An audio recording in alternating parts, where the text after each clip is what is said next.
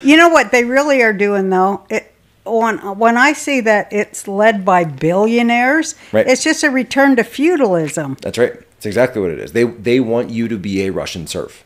They want you to go back to being a serf. They want you to go back to living in your hut that you don't even own because your liege lord owns it. Your liege lord, a.k.a. your landlord now, but it's going to be government because it's all be government owned. We have the number one, right now as we sit, we have the highest credit card debt in U.S. history. Over $1 trillion is currently held by Americans. Why?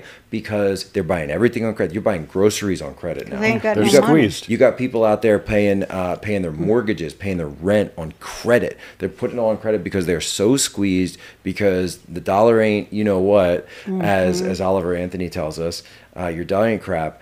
And don't you love him? And you are putting all of that on the backs of the American people, and you set up the millennials slavery. too. You put up the millennials and Gen Z into debt slavery. Yeah, they're just slaves. Debt slavery because now they've got you to the point where you can't own anything, and you'll love it, and they don't even want you to. Right. You'll own nothing, and you'll be happy because. But you won't be happy. This is not truly happy. You'll be distracted. That's what will actually happen. You'll be distracted. You'll be distracted. You'll get a lot of porn. So you'll get into it's mass consumption. So it's mass consumption. You will be obsessed with consumption of whatever that is. So you'll be obsessed with consuming. If it's entertainment, you're obsessed with consuming entertainment.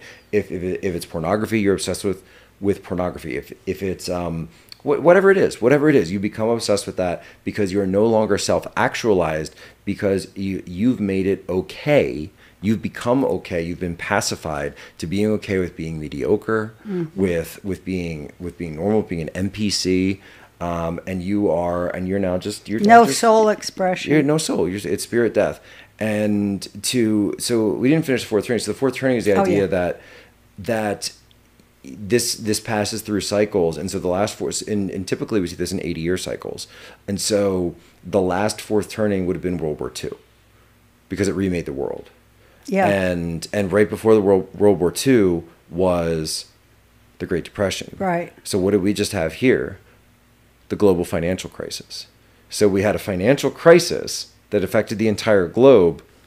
The last time that happened, there was a world war. Now we had a global financial crisis, and we're moving into the crisis phase.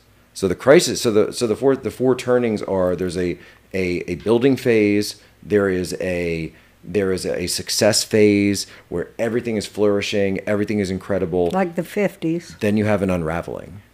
And then you have an unraveling where it goes too far and stuff just doesn't seem to work the way it did. And then you have your crisis. And that's the fourth turning.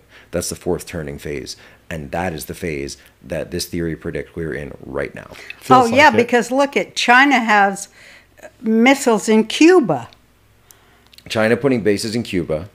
I mean, Americans are like China putting bases in the Atlantic, and Americans they don't care because Americans are focused. What I just said, Americans have been pacified, they've been emasculated, they've been feminized, especially the men have been completely feminized. And by the way, this is Nietzschean. Do you have the? It is. I can look it up because we talked about this before. So this is Ubermensch, and what was the other one? So this was the last man. The last man.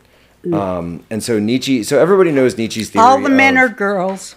Everyone knows Nietzsche's theory of the overman, right? The great man theory, that there's always going to be this sort of swath of population that comes in, and they are the innovators, the geniuses, the risk takers too. It's not just IQ, but not just intellect, but it's the people who are willing to build great things and do great things. But then there's the theory. But what's the opposite of that? What is the opposite of the overman? The lemmings. It's yes. The lesser man. Yes. It's not just lesser. It's the last man. So the last man is the man who is. Do you have the actual quote here? I believe so. I mean, I just went to Wikipedia. I like Nietzsche a lot. I just hate that the Nazis like him. Listen to this. Everything around. I don't think you can blame the Nazis only on Nietzsche, though. I think people try to do that to discount Nietzsche a lot. I love Nietzsche, but I think there's far more to Nietzsche, and I think there's far more to the National Socialist Workers' Party of Germany than just Nietzsche. Yeah. So here, Everything around them decays and produces decay. Yes. Nothing will endure until the day after tomorrow except one species of man, the incurably mediocre. No kidding. The mediocre alone have the prospect of continuing and propagating themselves, the men of the future, the sole survivors, the last man. Where is it?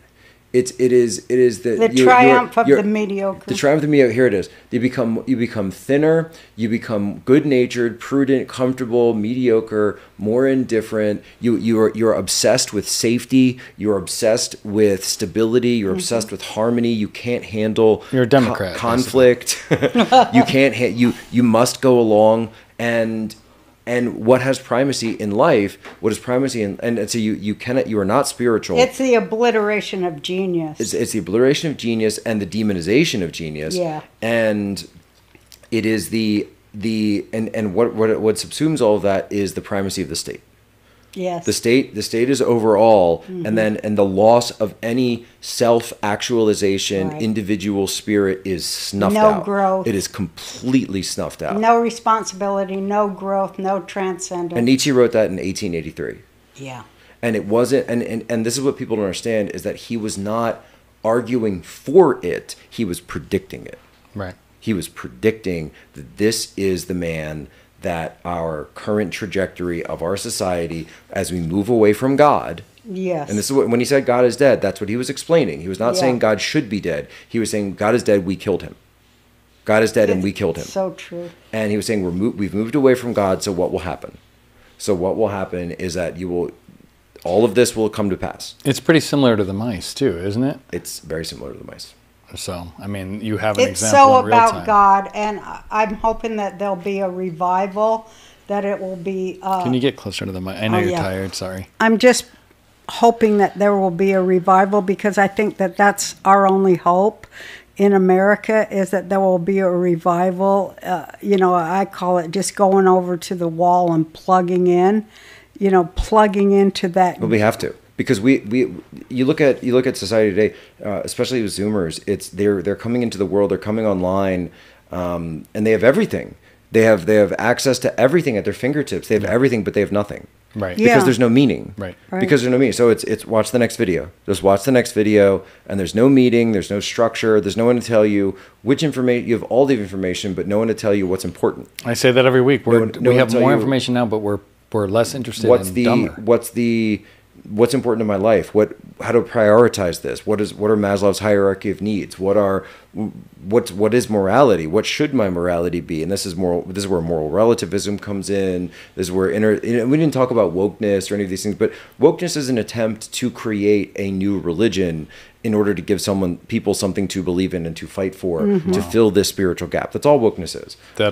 And communism, which is a form of wokeism is a form of communism, as the great Twitter account Mystery Grove publishing company once wrote, is that communism is the system whereby ugly, disgusting, feral people make it illegal to be normal and beautiful and successful, and then also make it legal to imprison and kill you for it. And the ideology is all window dressing. I heard this thing about God, and I want to say it. God is the will of the people united. The people united. Mm-hmm. That's interesting.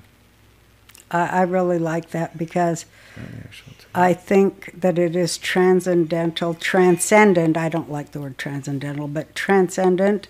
And I think maybe we're on the cusp of it, and I feel like that's what we need. We need to experience something new about God.